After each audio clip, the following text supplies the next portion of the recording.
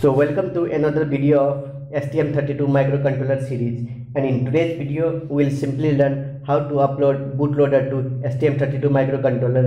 And after uploading bootloader, you can simply upload any code to it directly via USB port.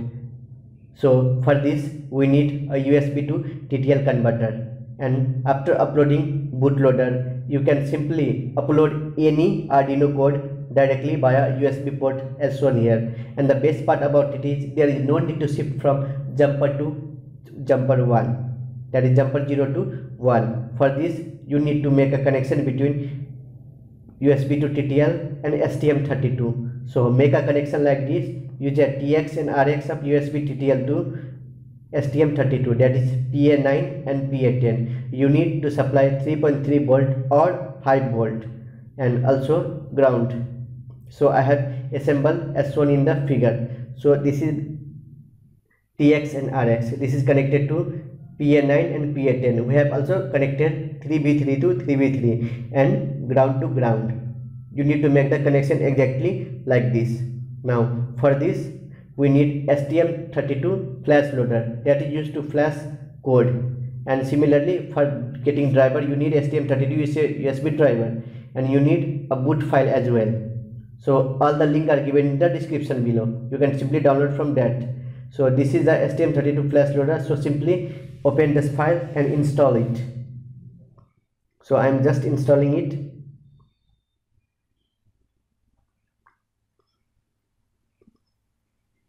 So click on next.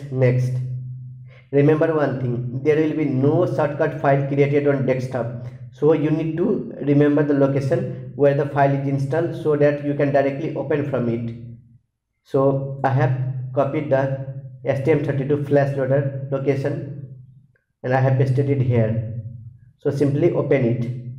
No port is detected. So now you can see this. Shift the jumper 0 to jumper 1. And now connect the USB cable. When you connect USB cable, port will be automatically detected.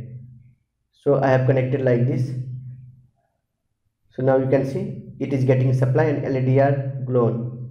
Now press the reset button after shifting from jumper 0 to 1. So you can see the port is automatically detected. No need to make any changes to it. Simply click on next. So you can see target is readable. Make sure to check connection, else the target won't be readable. Click on next. So it will automatically detect this, and this will be the address. Click on next, and here you need to check it out, that is tick mark it, verify after download. Click on this 3 dot and find the file of bin. So I have already given the link. Select it and open it. Now simply click on next. So you can see the downloading is going on, and you can see the on LED on USB to TTL is blinking. That is the on board LED is blinking. So after downloading is completed, it will verify download. So after it is verifying download, it will say green signal like this, indicating you have successfully flashed bootloader. So now without making it off, shift from jumper 0 to jumper 1 to jumper 0 and connect USB cable. Now you can remove USB to TTL converter cable and other connection. So I have successfully removed it. Now open your Arduino and click on example.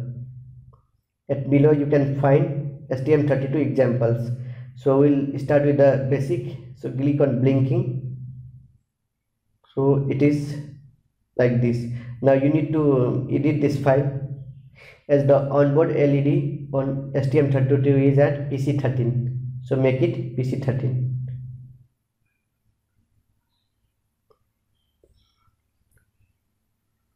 Now go to tools and make this.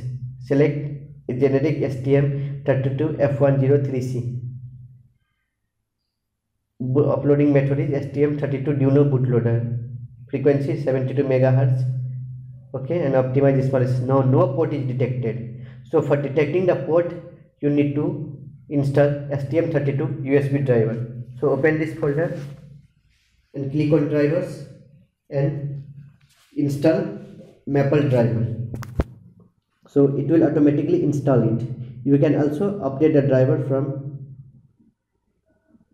manager, that is device manager.